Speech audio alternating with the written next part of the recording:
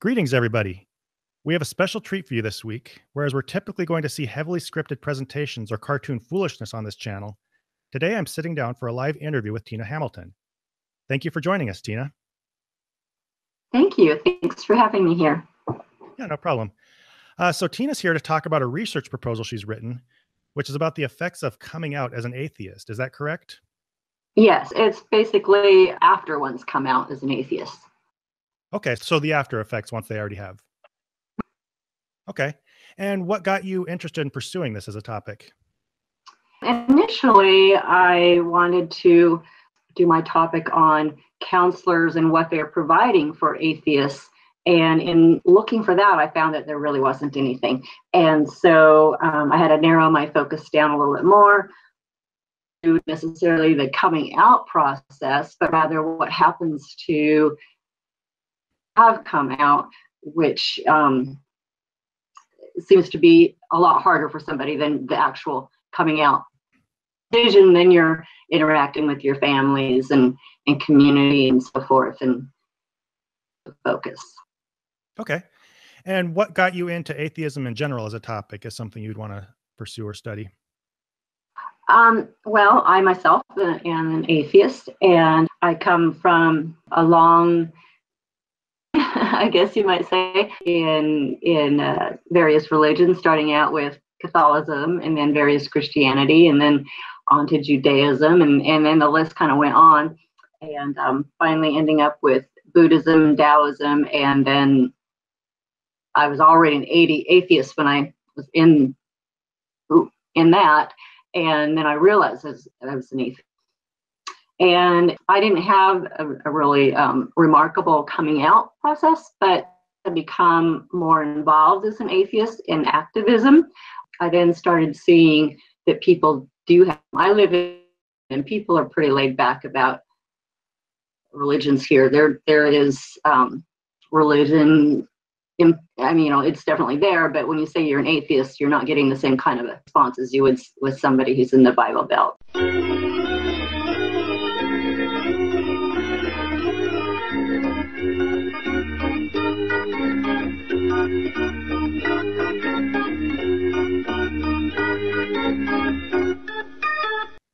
When we had cut out, you were saying that you were interested in this topic, but you were saying it's not as bad where you live as in other places, right? Right. Basically, I was saying that my coming out was not a big deal, and being an atheist hasn't had a major impact to me until I become more involved in it, and then I become more passionate with it, and then I see how other people are affected, and so that's what's made me even more involved. Okay, and what kind of involvement do you have in the community? Like what kinds of connections or affiliations or whatever? Okay, I'm on the board of Atheist Alliance of America. I'm also on the board of Secular Buddhism.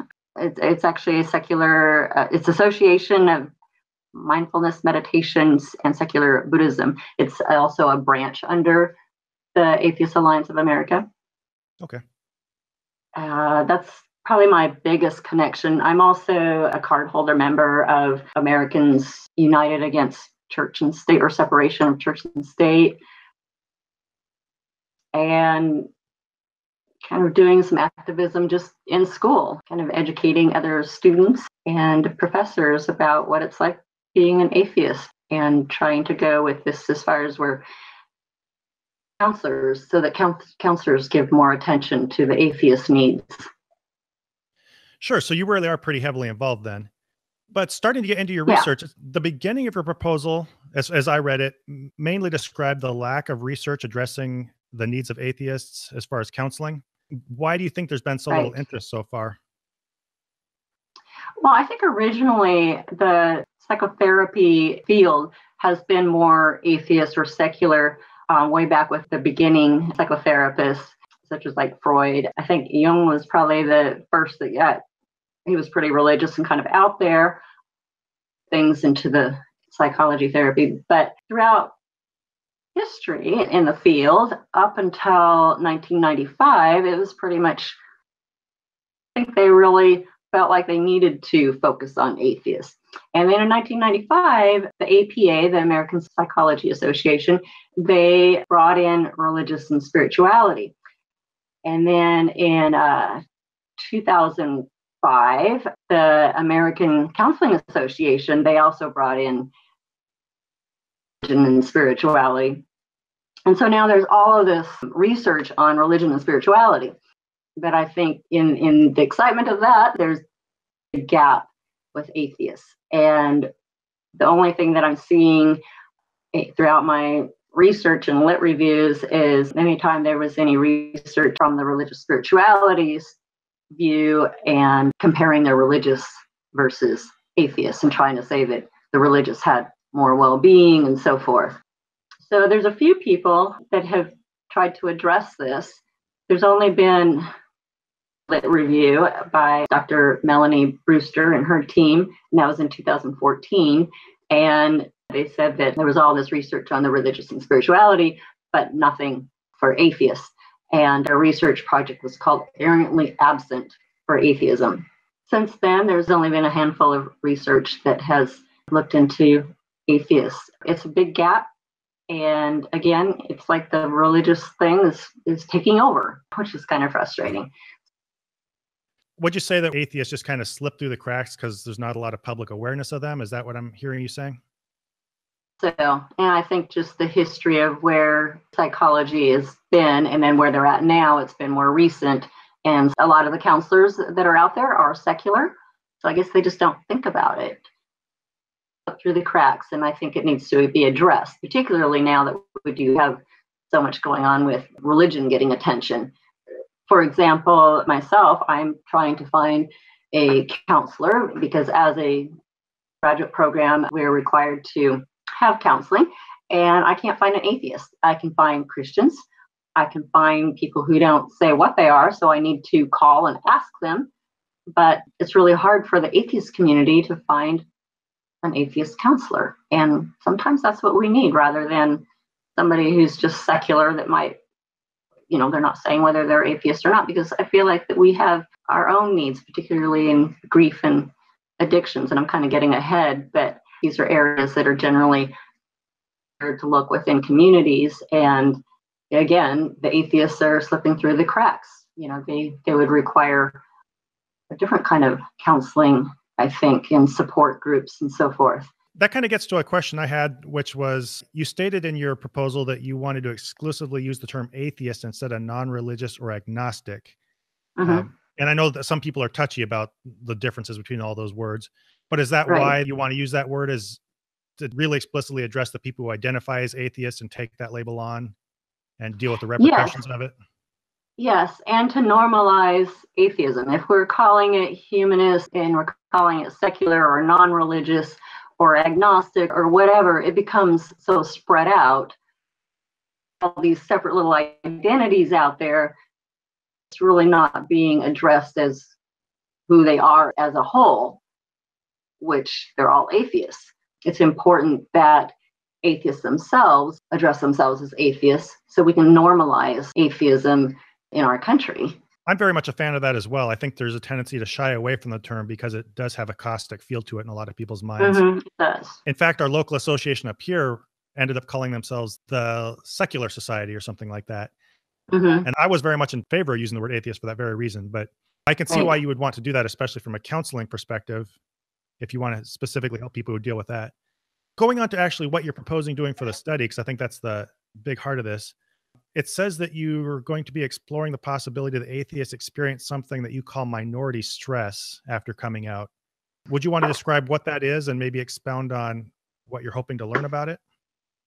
Okay, so the term has come from other groups that are marginalized, such as immigration people, LGBTQI people. And the problem is once somebody comes out, then there can be a feeling of isolation. There can be rejection from families or community. This whole sense of marginalization, it adds to a person's stress.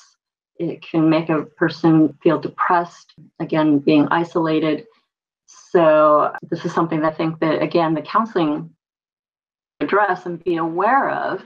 So when an atheist client comes in and they're talking about some of the things that they're feeling stressed and stuff, so that the counselor can address it, looking down at some other things, like what's your childhood like or something like that. But instead of focusing on it's just come out as an atheist, start asking direct questions. So what is happening within your family? What is happening with your community? And how are these things impacting you? So there's basically a lot of connections or a lot of factors that counselors now aren't prepared to take into account when they're dealing with atheists. Is that what you're saying? Right. Okay. Yes. And you mentioned that the term coming out is borrowed by atheists from the LGBTQI community. Yes. What kinds of parallels do you see, or how do you think that borrowing this term affects people's perception of atheists and their experience? What comes from borrowing this term, I guess? Well, I think because when somebody coming out, they probably generally think of LGBTQI. And with that comes the idea that they've held something very important to them of their own being, and they've held that secretive. And then when they come out, they get ramifications from their family. Sometimes it's positive, but a lot of times it's rejection and the whole process. So it does parallel with atheists because they feel like they need to be secretive. They might still be going to church or whatever and pretending to be Christian or whatever religion they are, when in fact they don't believe it. And so they're kind of pretending, and they come out, it's similar process as the LGBTQI. Yeah, and I could certainly see the parallels as far as the repercussions in the community or what people think about you. One thing I'd never really put together as a connection that you mentioned is how important that part of your identity is and how important it is to be free to express it. That's a really interesting connection because that's really important to me. It's strange that not believing in God is something that is a part of you that's hard to keep to yourself. Yeah. But I could see the whole issue of being able to be curious and think freely and not pretend to be something that you're not would be pretty important. So that's an interesting part of that I hadn't considered. Right. It's kind of an odd thing.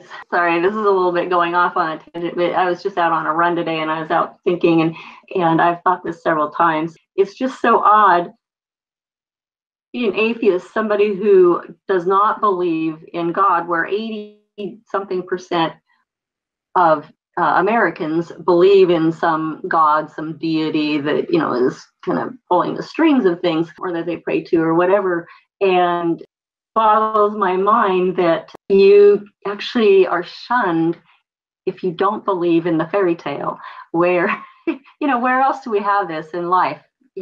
Where if you don't believe in unicorns or leprechauns, nobody's going to shun you. But if you don't believe in God, then it's being the bad person or something. It's just really sad and hard for me to sometimes comprehend as an atheist now.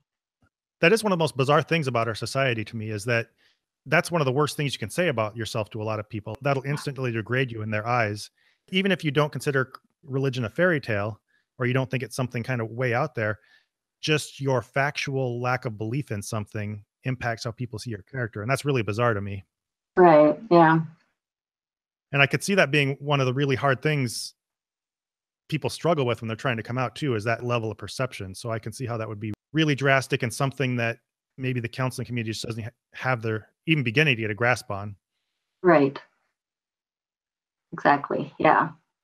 As far as how you're going to go about this study, how are you going to start to get a feel for what people's experiences are or what they're dealing with? Well, in my proposal, I used a qualitative study called phenomenological, and it is a very experience, the lived experience of a person, taking a small sample rather than where we look at quantitative, and in that you use large sampling. This is taking a small sample. It's kind of like an anthropologist would do when they do a field study. Not quite. There's another kind of a theory where you actually do, it's called ethno. But this isn't that, but it's close to that in that you don't have direct questions or interview. It's more just kind but with prompts, a feel for what is of the atheist in the problems and challenges that they went through after coming out as an atheist. And if this study could be done, then the next step later down the road is to get the lived experience of what the atheist goes through. If I'm hearing you right, it's not about collecting hard data as much as getting the picture out there to counselors of what they're dealing with and how they can better help them cope with it. Exactly. And it sounds like, as far as finding people to participate in this, you're looking mostly for people in online atheist groups. Right. And one of the things that we didn't mention at the beginning in my introduction is I am a graduate student. I'm still a student. And I do not have a PhD, where most people who lead research, they are PhD, not most, but they are. So I could be on a team, but what I am going to do is send my proposal to the one group of people who has done some research and see if they would be interested in either implementing or something like this, and if I could be part of the team. Once I graduate, I can be on the team. Even as a graduate student, I can be on a research team, but I can't lead the research. So I just needed to clarify on that. Right now was from a project for my major assignment in school, and it's something that I want to continue with. To me, it's not just a school assignment. To me, it's something that I want to carry on as a professional. Yeah, so at this point, it's dependent on people with PhDs to pick it up and decide to run with it. So in answer to your question, because you wanted to know where I would be getting, it would just be through the Atheist Alliance Association and various online groups, just putting out saying that this research, people who would be interested in being participants. And in this type of research, they're actually called co-researchers. So they're actually part of the research rather than being a subject. They are the participant, they are a co-researcher. So it would just be put out there in some of the various online atheist communities and go from there. Once you found them, what would be involved most likely on the part of the participants or co-researchers? Well, a few things. First of all, would be one, that they're 18 years or older. Second, that they are an atheist that came out from a religion, that have recovered from a religion or in the process of recovering from a religion, rather than somebody who's been an atheist all their life. So we're really looking at somebody who has went through the process of coming out and then the experience of after they've come out. So those are two of the criteria that I would be looking at. Okay. Now, you're still hoping for somebody to pick this up and go with it. Do you have any sense of how this has been received or what kind of interest there might be, or are you just kind of still waiting to see what happens? Well, I haven't been able to contact Brewster yet. I did find her information, so I do have contact information now. So I just need to send the proposal to her. As far as being received by other people who have read it, other atheists, including yourself, interested in it and feel like it's really something that is with, including people in the counseling field, my professors and so forth. They thought it was pursuing. I'm sorry, what's that last part? I didn't catch you. The professors within my counseling program also feel like it's something worth pursuing. Oh, good. And do you think it helps that you're kind of filling a void in current research, that this is something that hasn't been addressed yet? It seems like there's a lot of opportunity there to me. Yeah.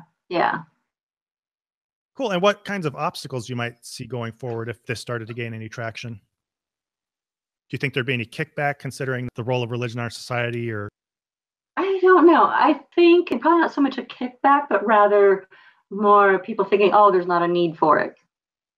Because they're like, oh, well, and I have seen this within the counseling field. Well, there's a lot of secular counselors. Within the counseling field, you are supposed to bracket your own values. So if you are a Christian or of another religion, you're not supposed to push that onto your clients. So in a way, there's kind of it's really not necessary because already counselors aren't, preaching or proselytizing to their clients. But on the other hand, they're also not fully meeting the needs of an atheist client.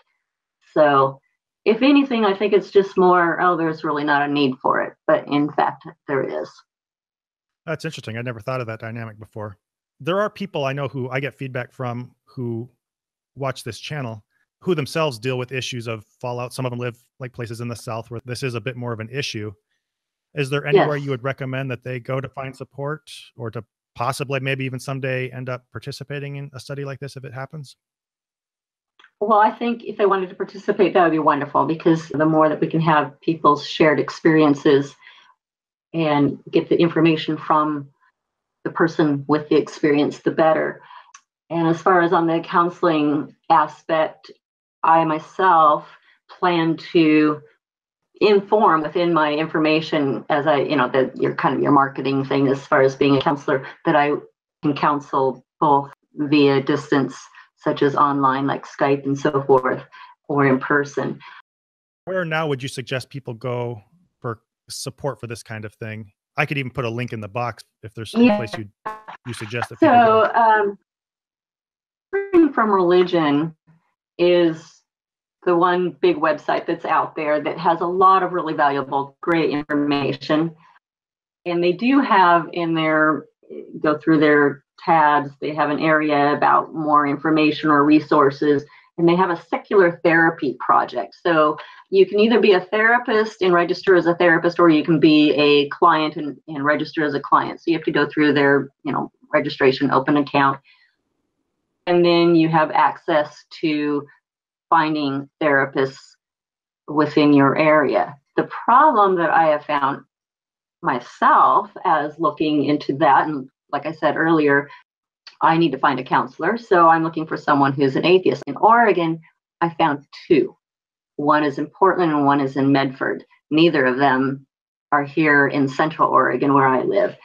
So that shows how much the ball is being dropped here. So I need to see a counselor in person. And I think for a lot of people, they would rather see a counselor in person rather than doing it online. Online is, something that we do kind of as a secondary. So getting both people who are looking for counseling and getting counselors on board with this and registering to become noticed as a secular therapist. So that's the big one. Yeah, that's a pretty big gap if there's only two in Oregon that you can recognize. I doubt it's better in a lot of other places of the country. Yeah. Interestingly, I think there's actually more who put themselves out there in areas that are more Bible Belt-like and so forth. I found one who's really great in Texas. It seems like they're really trying to get recognized. We're here in Oregon. It's kind of laid back. It's like, there's no need for it. But there is a need for it. So you just bleed in with the secular people, like you were saying before. Nobody sees the need and that's where a lot of the Bible Belt does have some of the stronger atheist communities, just because there's a need for it. Exactly. Yeah. And a more firebrand kind of people in your face who are pushing back just as hard as the evangelicals pushing them. Exactly. Yeah. I think we're close to where I'm ready to wrap up as far as my questions go, but is there anything else that you wanted to share that we hadn't really been able to cover yet? I do. Well, currently we're now in school. We're now talking about addictions. And I feel very strongly that addictions and grief are two areas that seem to have a lot of support, faith-based, but limited, and atheists particularly. So there are a few things out there. There's grief without belief.